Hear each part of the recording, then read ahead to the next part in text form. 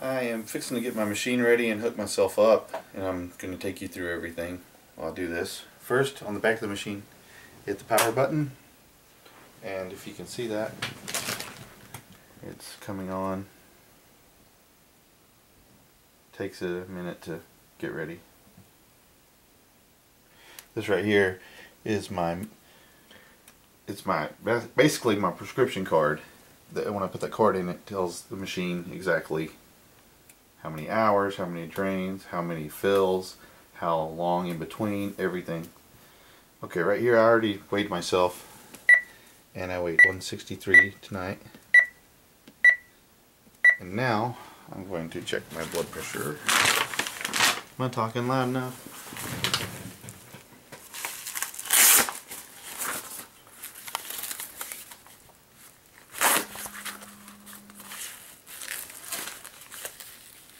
Okay, I'm going to have to be kind of quiet and still for a second.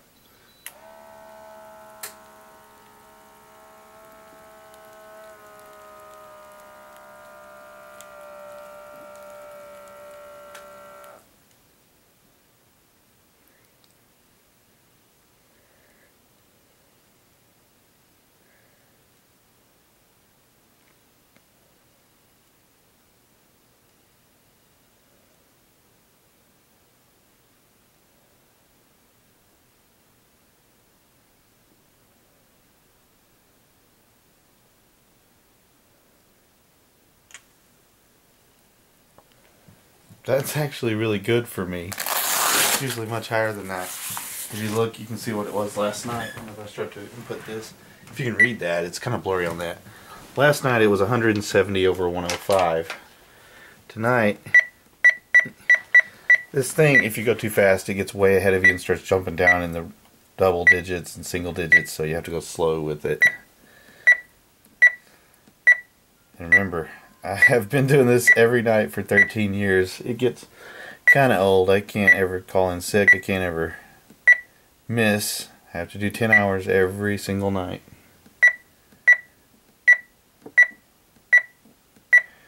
This is what I have to do before I can even lay down. Now, I hit enter again. I hit stop. It says it's in standard mode.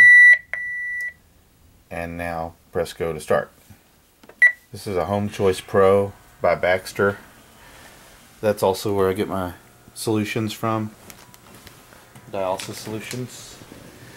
This is the bags. I use 2 of these every night. It flushes this in and out of my peritoneal cavity. You can see my belly is full of fluid. I'll video tomorrow and show you what I do during the day. Here I'm out of these bags. And then I hang one on the IV pole, like so. You always want to look and make sure it's 6,000 milliliters, expires February 2017, and I'm using 2.5 dextrose. These are greens, is what I call them. And you just want to make sure it's not out of date, and that it has to be nice and clear like that, or you don't want to use it. If anything's damaged, you have to throw it out. If I touch, when that tab is off, if I touch that accidentally, I have to throw it away and start all over. Which I have done before, unfortunately. And this one goes, that's a bag warmer. That warms it up really fast, because you don't want that going in your peritoneal cavity cold. It causes you to cramp really bad. Gotta put on my medical mask. And now, I have to sanitize my hands.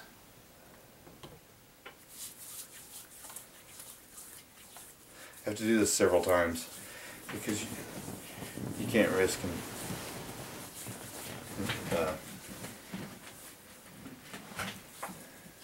contaminating. Had a brain fart. Okay. I get it rubbed in real good, make sure I got it on my entire hand. This integrated APD set, it's called a cassette.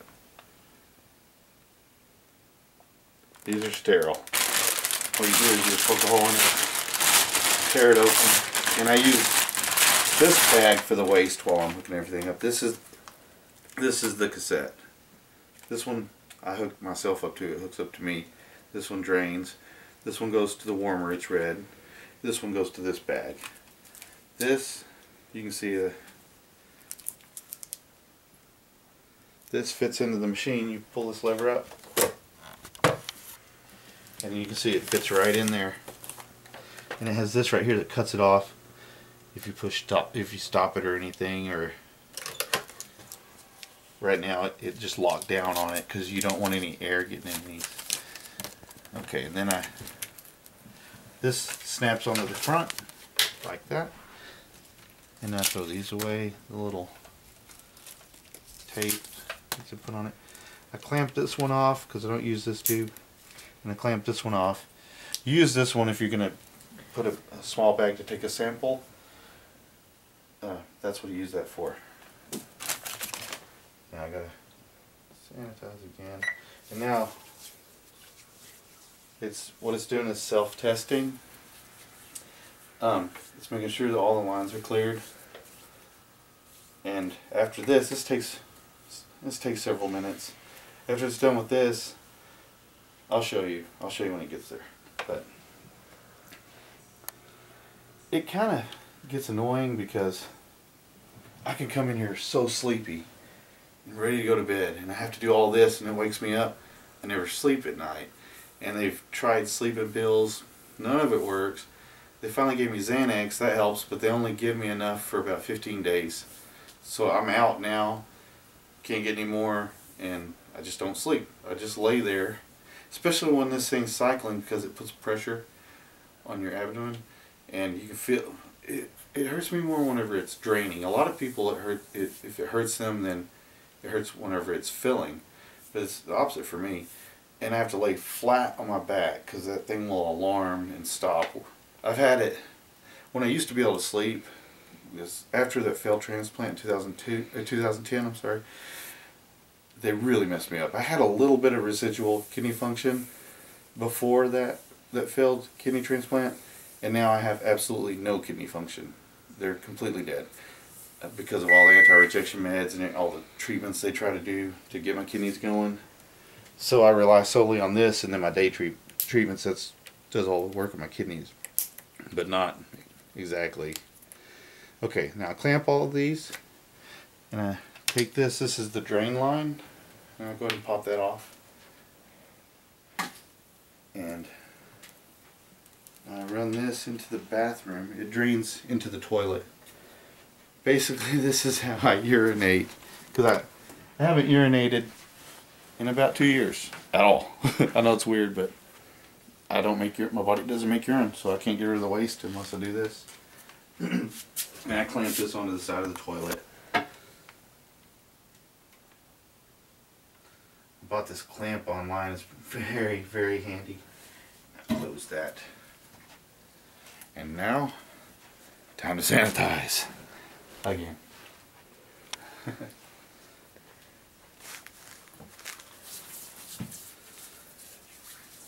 Always wash my hands before I even start this with a good antibacterial soap, and then I sanitize constantly while doing it to lower the chance of contamination. Okay, now this one goes to the heater bag. What I do is I pop this off first. Actually, the cameras mess me up. Pull that off and do not touch that or this. Just go straight in, be very careful, and then squeeze it on there real tight. And then this one goes to the IV pull bag. Same thing, pull that off, and extremely careful not to touch. I've touched those before, and you have to throw everything away, like I was saying earlier, and that you have to start all over. Okay, now this has a breakaway right there, so that opens that line, and then I open that. Same thing here. That could be a problem.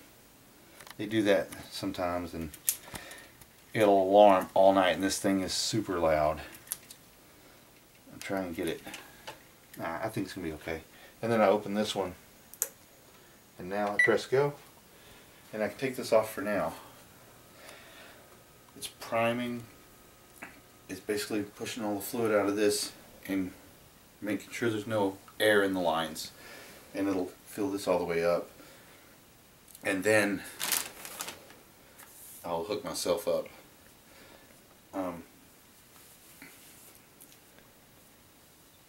It gets frustrating. At first, when I first started in 2002, I only had to do 8 hours every night and no day treatment, and I had dry days, which mean I didn't have to carry any fluid in my abdomen while I was during the day, and that was awesome. I could still work out because I love going to the gym, and I could pretty much do everything. I could eat anything I wanted, could drink anything I wanted. My labs were perfect. And then after in 2010, when I had that kidney transplant, it changed everything. I was in the hospital for 3 months, mainly in ICU, and the medications they gave me changed my taste. Everything tasted terrible, so I lost 100 pounds. Plus they did thymo, and they did plasmapheresis, and they did another treatment. I can't remember what it's called. I tried to forget all that stuff. It was a nightmare. It was a nightmare. I couldn't come back home. All this was in Fort Worth, and we had to get a apartment close to the clinic, which I was supposed to stay in. I'll have to do that when I get another transplant too. But Baylor offered a discount on the apartments. They had actual apartment complex. I only got to stay in there for 3 nights because I started having terrible problems. Got very sick. My incision busted open. Now had to get a wound vac. And then when I finally got out in 3 months, I had home health coming by 3 times a week because they had to. It was open. The whole cavity was open, and they had to put fresh tape. They had to stuff sponges down inside of me with a tube, and I had a machine I had to carry 24 hours a day, and it was basically pulling out the fluid that was building up, pus and fluid. It was nasty. And I didn't think that thing was ever going to heal, but after that, everything just went downhill. I have to eat very, very strict diet now, or else my labs get far out of hand. They get really bad. I have to take, I don't know, they're at the table. I have these pills here. They're 667 milligrams of calcium acetate. I have to take 5 of these pills every time I eat anything because my body does not, it can't process phosphorus, which is pretty much in everything, and those bind the phosphorus. But like dark sodas have a ton of phosphorus, so I don't drink dark soda. I don't drink sodas at all. I just drink water, and I mainly eat. I have to have high protein while you're on this because you lose all your nutrients every time you do these treatments. So I have to eat high protein and a lot of healthy veggies and things.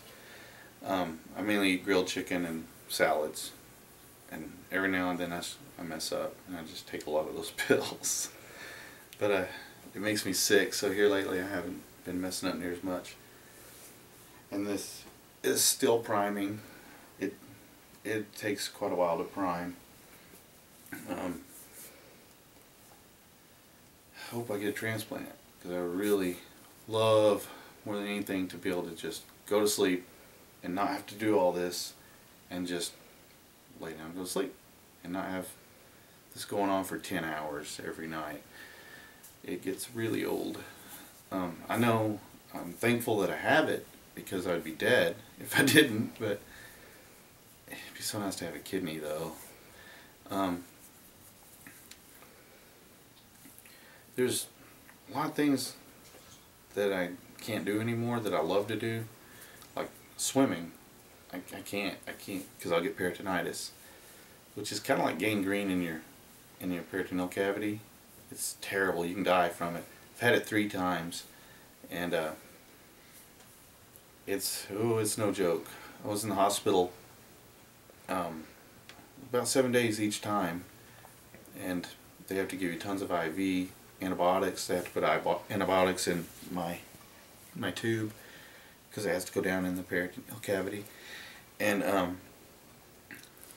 it's just miserable. You feel, oh my gosh, it's the worst pain ever. It just feels like somebody has a blowtorch in your stomach, and you just have no strength.